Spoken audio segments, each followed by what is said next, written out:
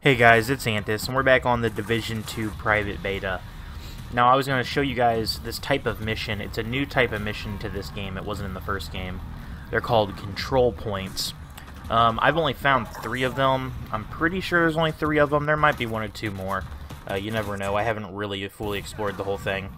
But anyways, you're going to fire off a flare, and a little group of green guys will come to help you. This is obviously a lot easier if you have your own friends or teammates.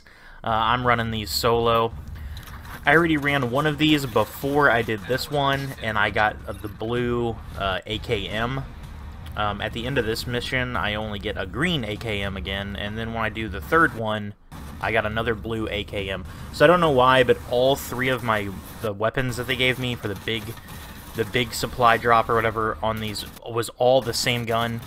You guys can let me know in the comments down below if you guys ran into that same thing, because it seems like every one of them gave me a gun and like a knee pad, but the guns were all the same gun. 2 of them were blue and 1 of them was green, as you'll see in the video here. So you're just going to want to kill these couple waves of enemies. They're not too hard. I'm only level 3, so it's not like I'm super good at this. I didn't die a single time, but I did get pretty lucky because my shield went completely down. I definitely almost died, like twice, I believe.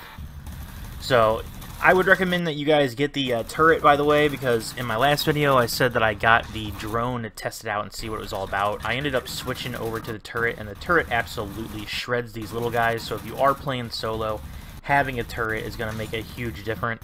It's just as basically, it's just as good as if you had a friend with you. So as you're going to see here, this guy, he almost killed me right there. I got lucky I didn't die. But that turret was completely shredding his health off.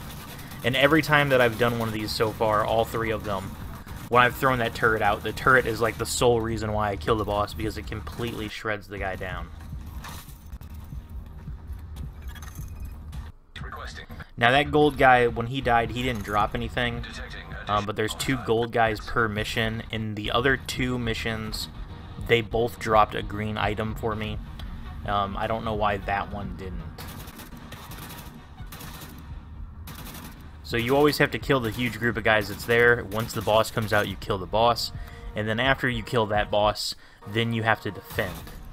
Heavily armored hostile detected.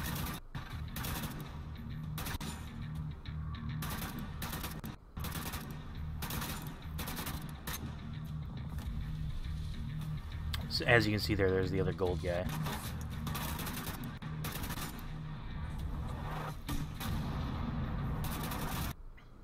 Now this guy was messing me up too. I don't know why. Again, only this mission did I have any problems. The other 2 I did really easily. I recorded this one because I thought this one would be the easiest one, since it's like the first one you find. But for some reason it was the hardest of the 3. So as you saw there, that gold guy did drop me a green item. So out of 6 gold guys, 5 of them dropped me green items. I don't know why that one did. And out of 3 of the big boxes that you get to open after completing these, 2 of them dropped me blue guns, 1 dropped me a green gun. So you just want to look for that thing there that says supply every time you defeat these. They're new, so they're kind of cool because they're new.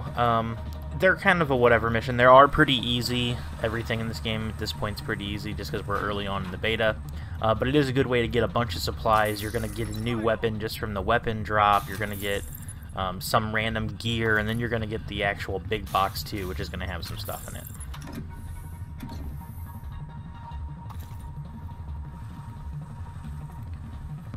So anyways, my advice though for this would be, even if you are playing solo, just go ahead and do these.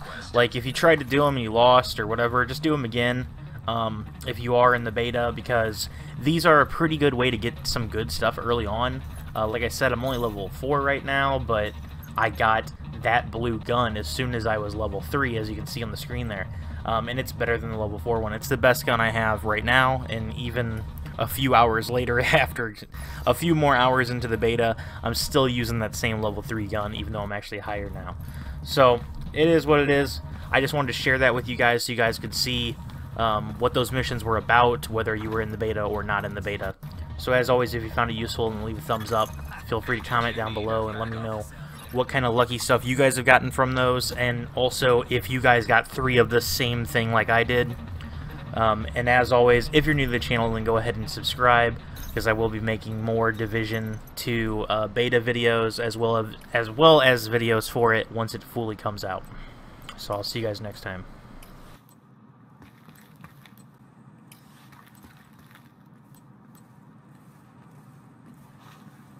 Hard not to fall asleep out here.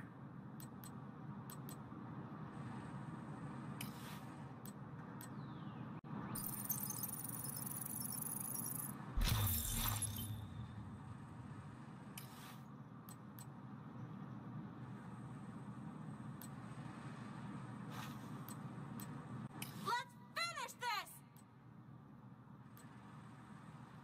Shit.